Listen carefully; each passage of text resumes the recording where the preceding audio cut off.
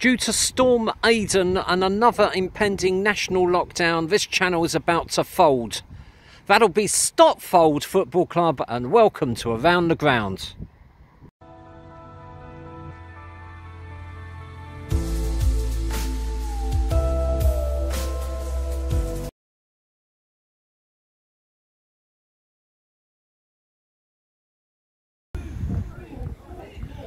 Good afternoon and welcome to Around the Ground, otherwise known as I hadn't planned to come here. I'd thought I'd be adventurous today and go to the Portsmouth area, but then about a day and a half ago Storm Aidan was threatened to hit, and it's shocking it's been the last couple of hours. Howling a gale again, ferocious winds and heavy rain, so I changed my mind with the pandemic and the long travel journeys. It just seemed sensible to stay reasonably local. This is what happens when you get older, you become sensible. So here I am at Stotfold, which is a new venue, only opened really quite recently. That's the main stand there. Geographically, Bedfordshire, I guess. It's about a mile and a half from Arlesey Station.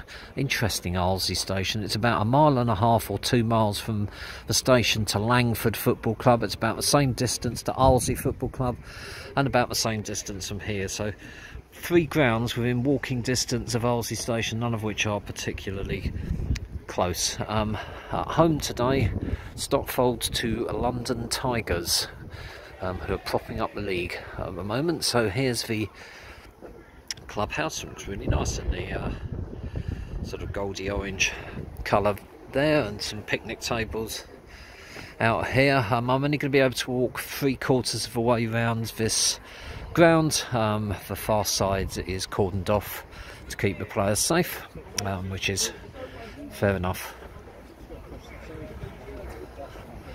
So we are awash with stewards here, which is great to see, and thanks to them for all the hard work that they do. A new subscriber I need to tell you about, Mark Osborne, so I can mark him off. Welcome, Mark, good to hear from you. My video last week, it's actually brightening up, look at that, fantastic. That's a standing area over there we're not going to be able to get to today, and here's the main stand. This looks really quite nice. It's a strange place when you approach here. It's actually quite bleak. It's very open around this area, and there's a long road just next to the ground that goes quite a distance down to a sort of factory or something, but there's nothing else really around. Loads of room for expansion and building, and goodness knows what plans local councils have, but I don't know what I expect here, but it really is kind of in the middle of nowhere, and apologies because the wind is yet again going to spoil this walk around the ground. That's the far goal there. So we got this wooden fencing all the way around the outside. All looks so neat, doesn't it? And it's new, and loads of room as we spin round this far end. You can see there's loads of room behind, so I guess if a club ever wanted to expand and build other stands, then there's plenty of room to do that. And that's looking back at where we've just been. It's kind of cool as the sun's about to break through. I have to confess in my ignorance, I thought this was a 3G, 4G pitch, but there you go, it isn't. What do I know? Having decided not to go to Portsmouth, I was then going to go to Peterborough Northern Star, but then when I saw that Stotfold were at home, I like to leave new grounds normally a couple of seasons to bed in, but I thought, you know what, with everything that's going on, this was a sensible place to come today.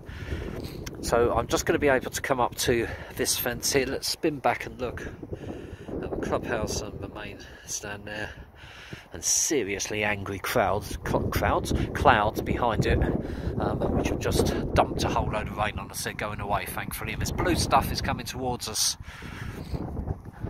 So this is the bit we can't get to. So there's the dugouts ahead of me there. I've taken a couple of pictures of those, and there's the covered standing area. With the sun, you're not getting a great shot of that, apologies. So let's focus more on the main stand over there. But isn't it nice to see a new facility open? I'm sort of penciling this in for potential midweek games when they start up again. With lockdown probably coming this week, I have no idea when I'm going to be able to get back out to games again. I do have about 7 videos which I've held back, so maybe one a fortnight I'll put out, so I'll be able to keep going for a while, so do look out for those.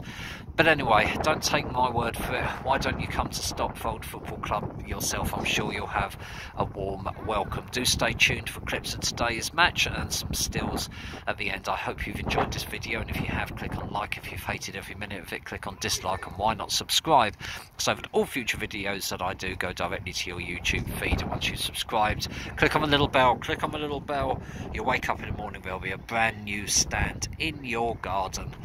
Thanks for watching. I'll speak to you soon. This is Stotfold Football Club.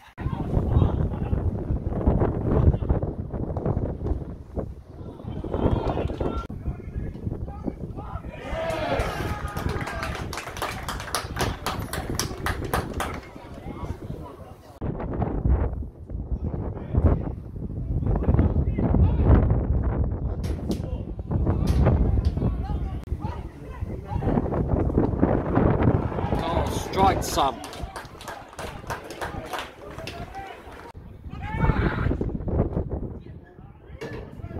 Okay.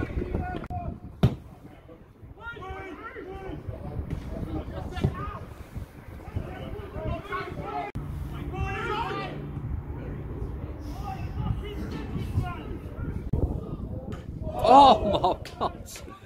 Unlucky.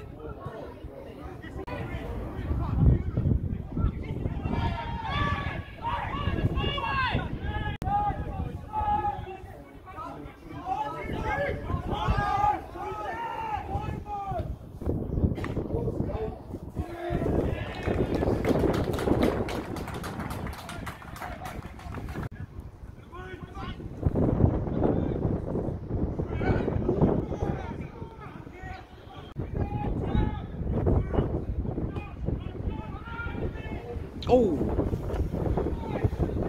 Hi, this is Giles from Cheshire United. You're watching Around the Ground. The half-time score is currently 3-0.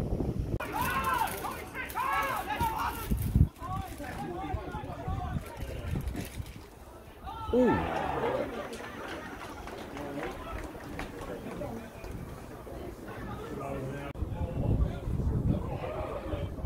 Oh, no! Oh, unlucky.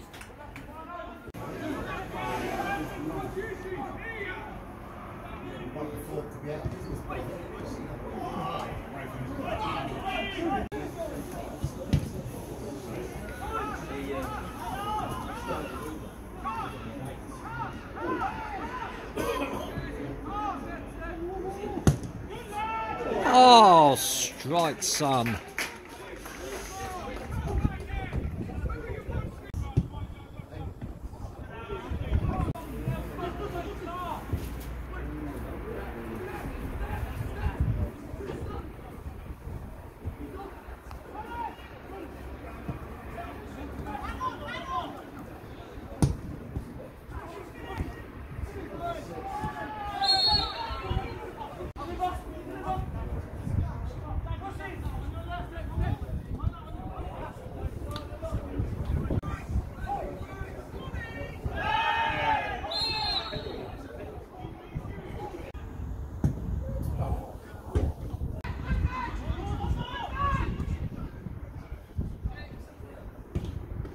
Oh, save.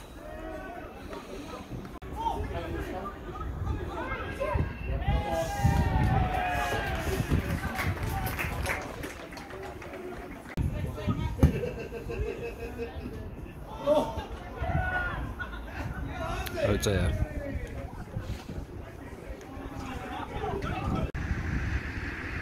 Full time, and I'm opposite Eton Bury School with a final score of Stotfold 7, London Tigers 0. London Tigers were not as bad as the score might suggest. Going forward, They really looked quite dangerous occasionally, could easily have scored. Unfortunately, they were prone to some horrendous errors at the back, hence the wide margin of the final score. Really nice ground to visit. Do come if you can. I certainly hope to return there for a midweek match or two when we are able. Anyway, thanks for watching. Hope to be able to speak to you very soon. And this is Stotfold Football Club.